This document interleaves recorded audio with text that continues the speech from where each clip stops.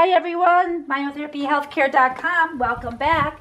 This is another part to the aloe vera. This is blood sugar and aloe vera. I'm Laura Lee. I'm a nutritional herbalist and a myotherapist. Today I have a nutritional herbalist hat on. Here's a cactus. No, it's not a cactus. It's from the lily family. It looks like a cactus. It's called aloe vera. This is what aloe vera does for blood sugar.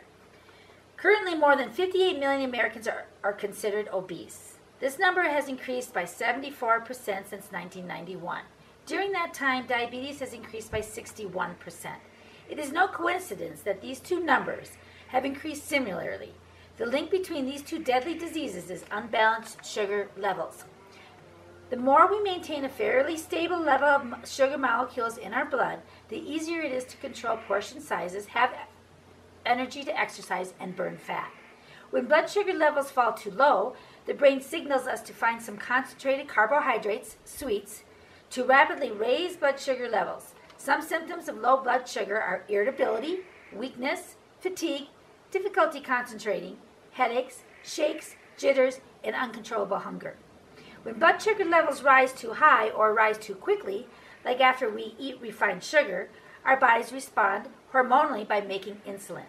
If you've ever ridden a roller coaster over and over again for an entire day, then you may know how a body feels when it goes from low blood sugar to high blood sugar over and over again. Not a pleasant experience. More regulated blood sugar levels have been observed in individuals using aloe vera on a regular basis.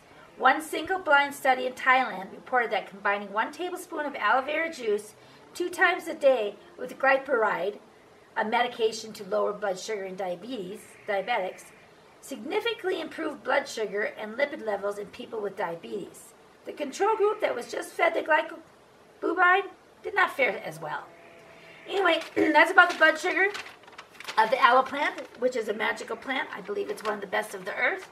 And if you want more information on that or other topics, myotherapyhealthcare.com.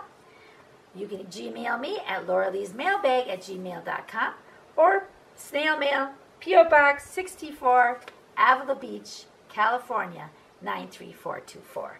So, our policy here at myotherapyhealthcare.com is to love life and life will love you back. And one of the things you can do is start loving your body and caring for it, because the more you care for it, it will care for you. So, we'll see you in the next video. Bye-bye for now.